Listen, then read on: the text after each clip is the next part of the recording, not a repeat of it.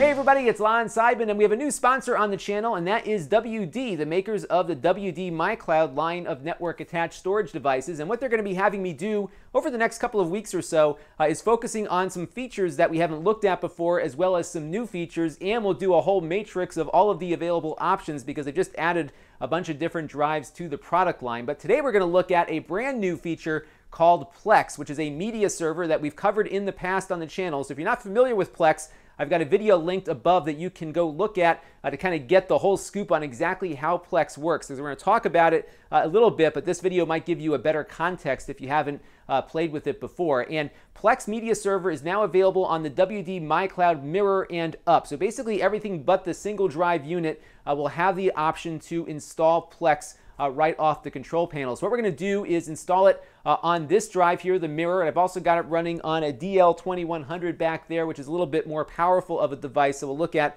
some of the performance of the Plex server in a few minutes too. But let's get into the installation process. So the first thing I always suggest doing before you get this going is to create a new share just for Plex, because we want to have a place maybe to organize our media for the Plex server. You don't have to do this, but it just makes it a little bit easier. At least for me, I like to have my things nicely organized on my drive. So I'm going to create a new share here called Plex. I'm just going to make it public for now, but you can, I believe, assign some usage rights to it so you can keep people out that you don't want to have in there, at least on the NAS side, and they can connect in through Plex if they have access to that. So we created our Plex directory here. If I scroll over to the right, we've got our apps section, and this is where we find the app. And all you have to do is just click on this little plus icon here. You'll get a whole bunch of different things that you can install on your drive. So if you weren't aware of this, you have a lot of different little web server kind of apps that you can put on your MyCloud device. And in this case, we're going to click on the Plex server and click install. And we're going to let that go through and do its thing. It's going to download the server and install it on the device. Now, if you have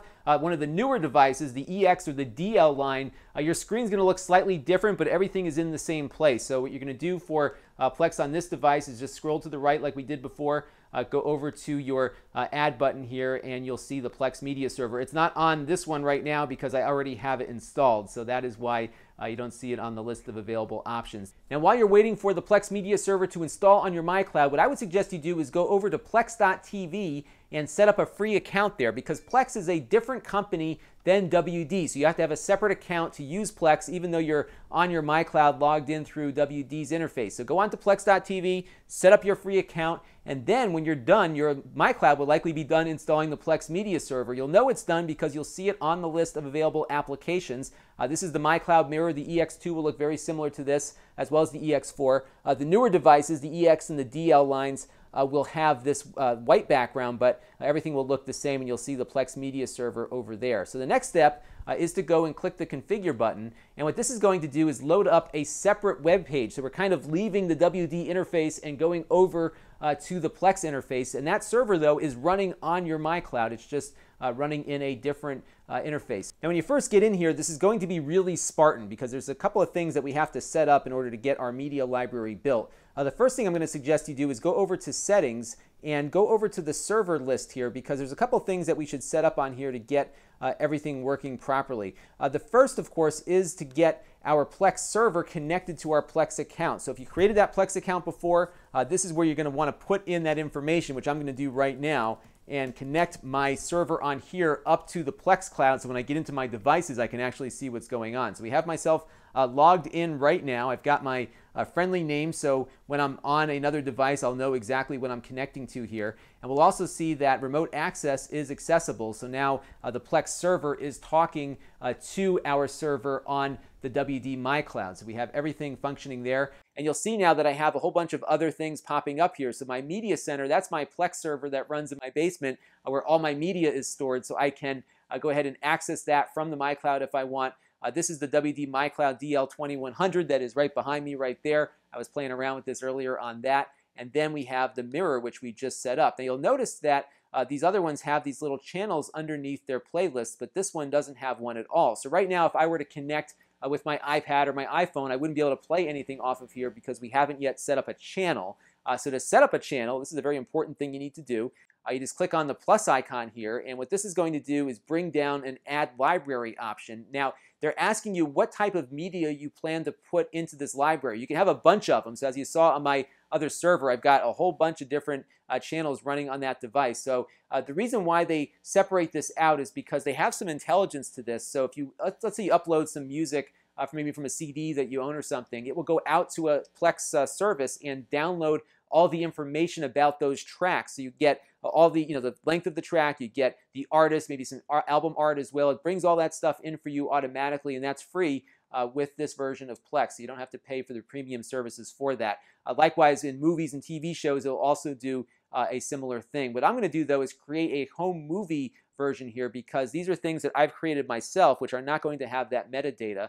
And we'll just call it home movies, which is the default. Now, this part's going to get a little scary, because what's going to happen here when I click on the browse for media is I'm going to get into something that looks very, very foreign. We're not usually seeing all this stuff when we're in the MyCloud interface, but you should know that these devices are little servers. They're Linux computers running a server operating system, and Plex is kind of operating outside the WD interface, and what it's going to do is give you all this stuff here, and you may not know where to look for that folder we created. So what you're going to want to do is just scroll down and look for the folder called Shares. It's going to be right off this root thing here. So make sure root's selected, go all the way down to Shares, and then what you're going to see is the folder that we created here. So you should see here all of your MyCloud shares that you have accessible to people on your network.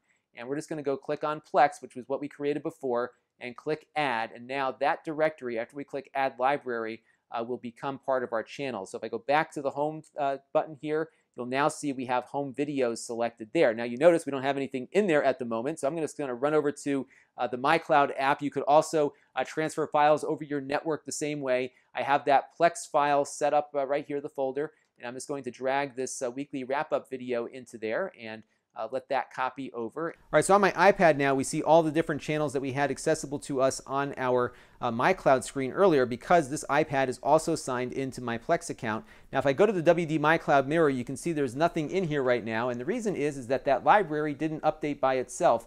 So the way to fix that is just to go over to the Update Library button here, and that will go out and check that directory and see if there's any new videos that it may have missed before. And sure enough, there is our weekly wrap-up video, and now it's accessible there. All right, we'll go back to the iPad now. I'll click on MyCloud Mirror, and you'll see now that that video is there. I did test this out before I started recording this take. I'll just go play from the beginning. It does keep a bookmark of the movies that you're watching. So if you watch something on your phone and got halfway through it, when you go to your iPad later, it'll pick up where you left off. And as you can see, this video on my local network came up very, very quickly, and I was able to watch it. Now, one thing to keep in mind if you're a serious Plex user is you're probably familiar with the transcoding feature of Plex, which is that if it has a video that can't play back on the iPad, it will convert it in real time so it can, and that's one of the best features of Plex. The problem you're going to run into on the MyCloud Mirror in particular is that because it's running with a slower processor, that transcoding activity won't really be as useful. In fact, it doesn't work very well at all on the older devices.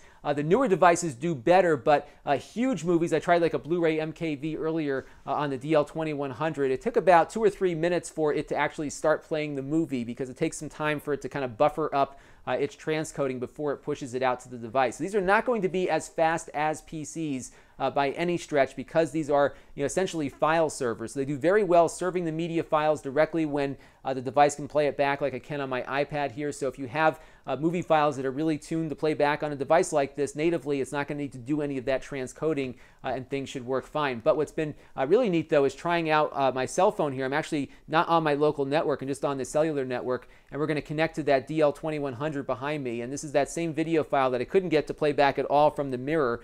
It will be able to do so on here. It does take a second for things to spin up here, but once it gets going, it will be able to play that video file back. So it kind of buffers up here for a second, and now we're able to play back that compressed video that it's making smaller to fit on the cellular network. So it will work with transcoding on some of the higher end devices, but again, it won't be as good as your PC might. So that is the Plex server app running on the WD MyCloud. It is available right now if you've got a 2 or 4 drive MyCloud unit. So it's available on everything but the single drive MyCloud, and it is ready to install. Click on it and you'll be up and running. It provides a lot of nice flexibility. I do recommend, though, if you're going to be watching a lot of movies that require a lot of transcoding, that you probably still want to have a PC for that, but you can use the MyCloud as storage.